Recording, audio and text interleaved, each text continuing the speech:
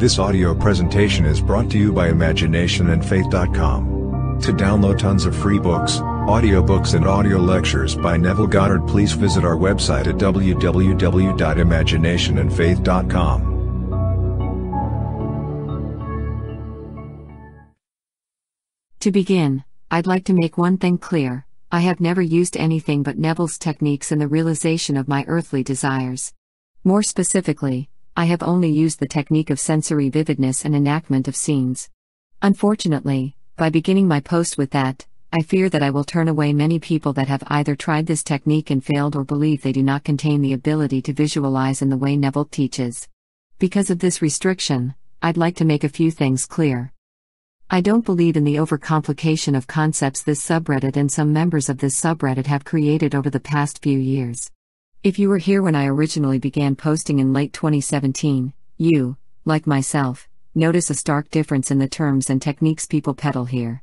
It may work for few, but I believe the simple technique that Neville taught work for all. Some question how this process works, or what is necessary to gain results. I'll tell you exactly what and how results are achieved. And it's painfully simple, total self-persuasion. You must completely believe that you have what you desire and that it is a reality now. Many people will look at that prerequisite to attaining your earthly desires as the largest obstacle known to mankind, but I'd like to soothe your worries. I've said this before, but I'll give it a greater emphasis now. Self-persuasion is a gift from God if you do the technique.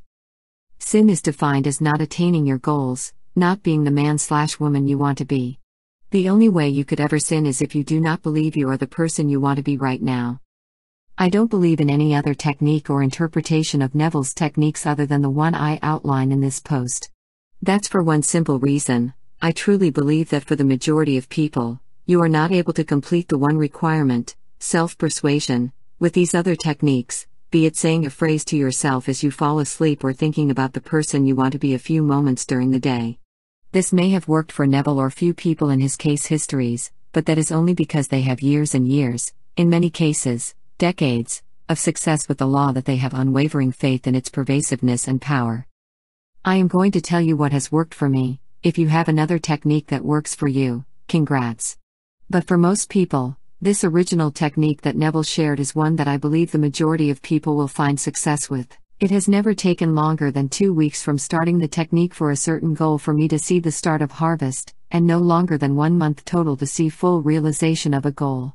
I have had countless times where it has taken less than 12 hours to see the full realization of a goal, of which the majority of that time is time that I slept.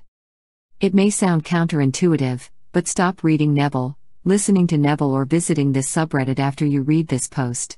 I fear that many keep being a hearer of the law in an attempt to find some magic end-all technique and never actually practice the law. Like Neville has said countless times, actual practice benefits you far more than hearing ever will. Yes, the law is as simple as it seems, don't overcomplicate it. Now on to the simple and perfect technique. Know exactly what you want. Not a general idea, but something specific and exact that perfectly reflects your true desire. If you want your dream body, know what it will look like. If you want a certain sum of money, know how much down to the dollar. If you want a partner, know who you want. If you want a certain job, know exactly what you would do and where you would work, etc. Ask yourself what you would be feeling if you were who you want to be right now. By feeling it is meant an innate level of awareness. Where would your mind be if you were the person you wanted to be? How would you think in relation to the world in your new state? Create a scene that would imply that you have already achieved your goal and that it is in the past. Something that you can add sensory vividness and tones of reality to. Get ready for bed before the time you usually become sleepy and get ready to induce a sleepy state. Lie in your bed and calm yourself. Many years ago I suggested that you put your hands underneath your butt to focus on something to induce the state, but practice has taught me that, personally, I can get in a drowsy state best by lying down in a fetal position. If you have not been successful in using this technique, I suggest putting yourself in a position where you do not usually fall asleep in. For example, if you usually fall asleep by sleeping on your left side, lie on your back, and vice versa. As you induce this sleepy state, you'll notice a floating feeling, one that is both physical and mental. Keep your mind clear, but do not become so drowsy that you fall asleep. Something that I've noticed while applying this law throughout the years is I feel that can I just imagine random things to get into a drowsy state to begin my scene, this is a trap. And more likely than not, you do this every night and it is a habit of yours. For me, whenever I do this I always fall asleep before I can even think to begin my scene. Do not become distracted. Calm yourself with the intent of doing your scene and do not let your mind wander on other things. Begin enacting your scene, and begin enacting it in first person. While it will not be as vivid as the room you are in now, it does not matter. Yes, you heard me right, your scene does not need to become as vivid as the life you are living right now to become a reality. Continue enacting your scene and focus on a new detail each time you loop it.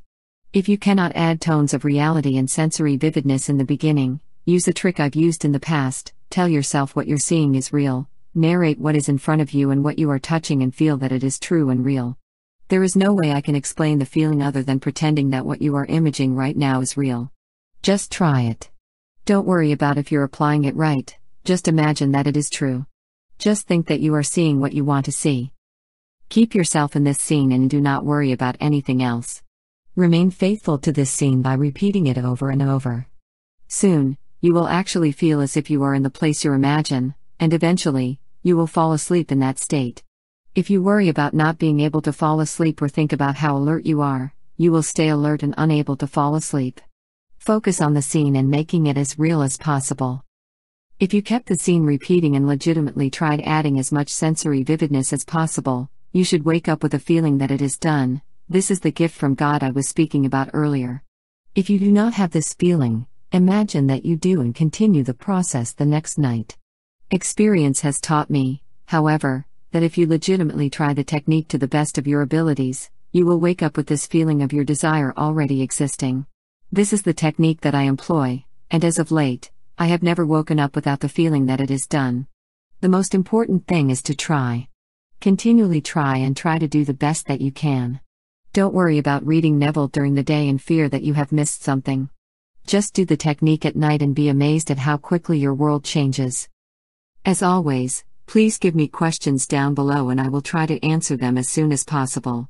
I will also create a post of all of my notable successes soon, including creating a white label health and wellness business here in Greece and making at least $25,000 a month even with COVID-19 impacting business here. I'm on track to personally profit $45,000 this month, and I expect even higher profits once I can open physical locations. Remember, you are God, which makes you the operant power. You need to use your power in order to succeed. Stop worrying that you're missing something and just use it.